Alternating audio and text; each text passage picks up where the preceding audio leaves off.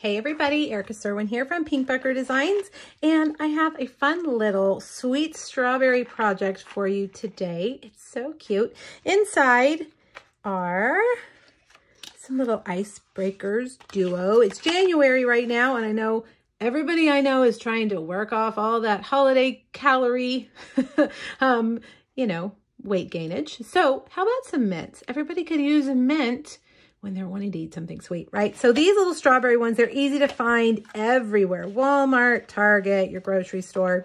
And the stamp set I'm using it's called Sweet Strawberry. It has a matching punch, which we all love.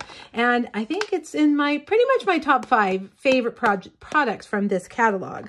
You'll find, once you have the stamp set, you see strawberry flavored everything when you go to the grocery store. There's lots of treats you can get that are strawberry flavored.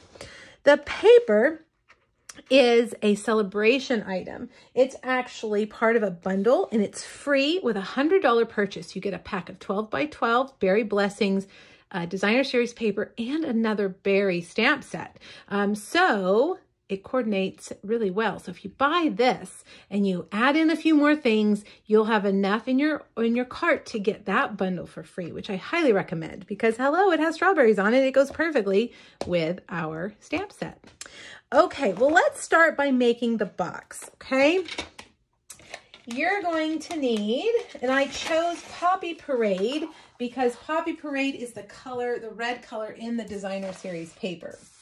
We have several reddish colors, Real Red, Poppy Parade, both would work, but if you want it to coordinate with this paper, obviously you want to go with Poppy Parade. Okay, let's look at our PDF. This PDF is over on my blog. Under this photo, you'll find a link to it. It has all the products that I'm using as well as the measurements that you're going to need to make this box. All right, so this measures 9 1/4 by 6 1/4. We're going to score the long side at 3/4, 1 1/2, 4 3/4, 5 1/2, and 8 3/4. All right, now turn it, and we're going to score it at 3/4, 1 1/2, 4 3/4, and 5 1/2. Okay. Now, before we start cutting, let's go ahead and burnish all of those lines. This is a bone folder, and it helps you really get those lines nice and crisp so that when you put your box together, it looks perfect. All right, we've got quite a few score lines here. I think we've got 9 score lines all together. And one more, nope, 2 more. Right here and right here. Okay, now you'll see that we've got 2 sections here and then 1 and 1. This one on the end, this is going to be the lid that folds down into your box, okay? So just remember that the single tab end is the top. So what we're going to do, we're going to go ahead and grab my scissors. We're going to cut off these 2 squares and these 2 squares, okay?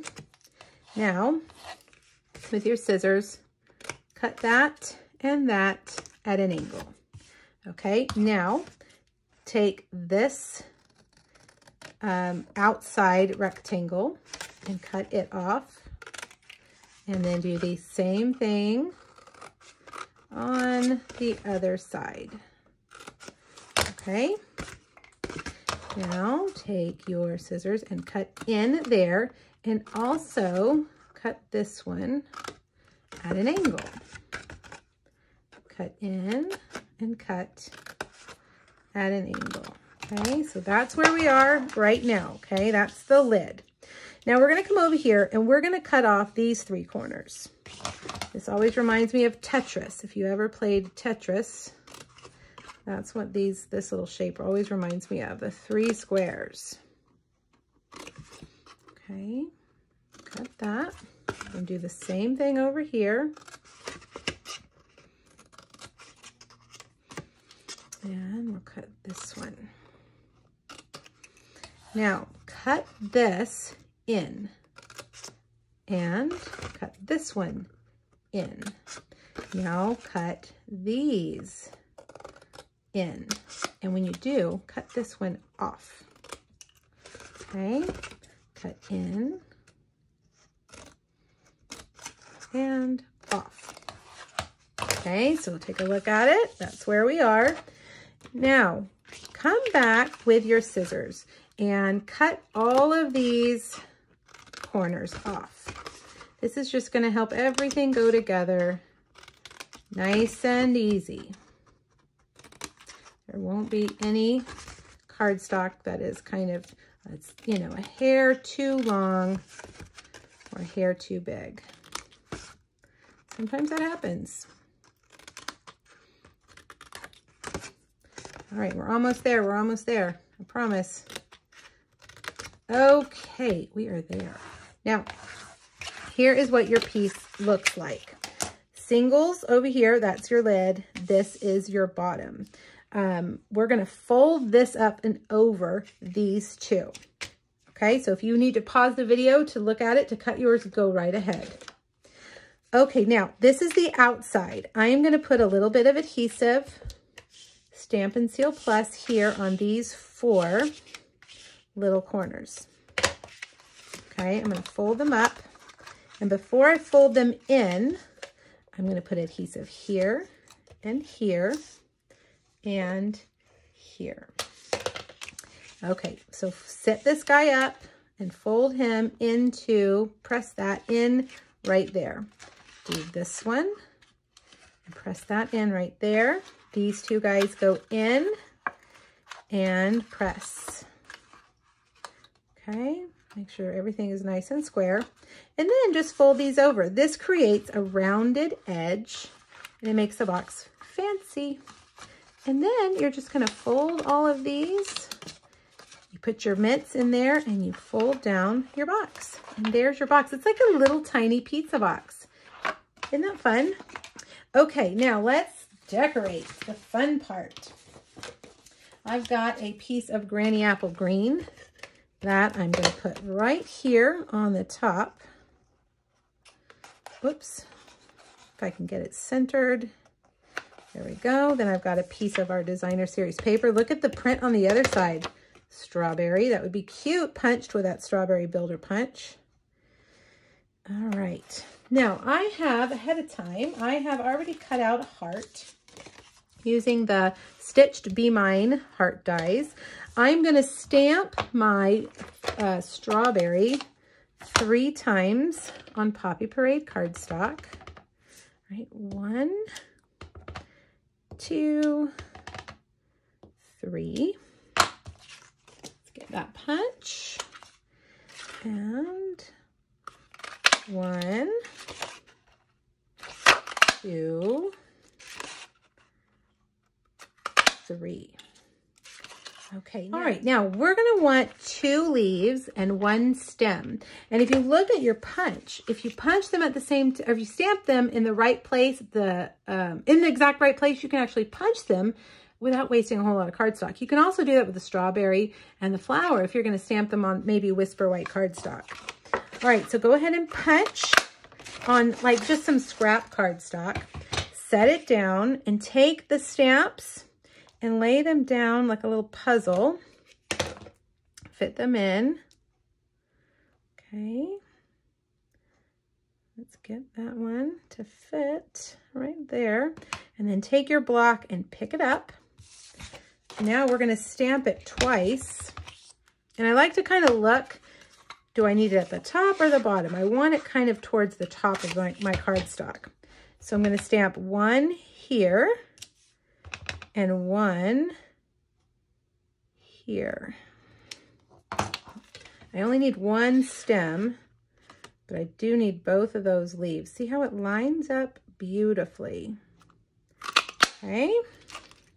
Okay, now let's do the second one. There we go. All right, so we need 2 leaves, 1 stem. Which one do I like better? They're both the same.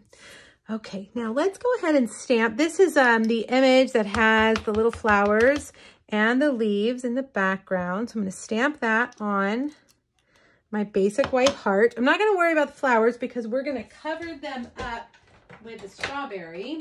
Grab my 2 blends. They're on the other side over here. I'm going to take my Granny Apple Green, color in those leaves. I stamped it in Granny Apple Green ink, and now I'm coloring it in with the same color of Stampin' Blend. Now I'm just taking the dark and just kind of flaring out. Okay, now let's take, oh, before I do move on, I forgot this the first time I made this box. Let's put the sentiment just for you right up here in the corner. Okay, now we're ready. Take your strawberries, fold them in half. Fold them in half, like that. Then you're going to take your adhesive, whichever adhesive you prefer. I'm just going to use Stampin' Seal Plus for the sake of the video, and we're going to adhere these halves like that. Okay, see how that is? I'm going to do another one. You could do 2, but we're going to do 3. My dogs are very excited about the strawberry. They're very excited. I don't know why they're barking. All right, there we go. We've got our 3D strawberry. Now for this, I'm going to fold that stem up, and I'm going to get some glue dots. Let's see if I can get them to stick. We had the UPS man here a little while ago. I think they're still upset about the UPS guy. Put that layer on top, and now let's do the leaves first. I think we should do that. So we're going to put one kind of like that. All right, we'll put our strawberry right there. And I'm going to take that other leaf, and I'm going to put it down here, kind of cover up that flower. Right, like that. There we go. And then we're just going to put that on top of our box with some more dimensionals. And then the last thing we're going to do is add a linen bow, linen thread bow. So just take your thread, tie a bow. This, I'm folding it in half, so it'll be a little bit fluffier, a little bit fuller, but you don't have to. You can just use a regular one single piece. Snip and snip, and a glue dot. And we're going to put that right there. And there you have it. How adorable. How cute. Wouldn't these make a great little pick-me-up treats for those January blues? I think so. All right. Make sure you hop over to my blog and grab that PDF and let me know if you have any questions. I'll see you next time. Thanks. Bye-bye.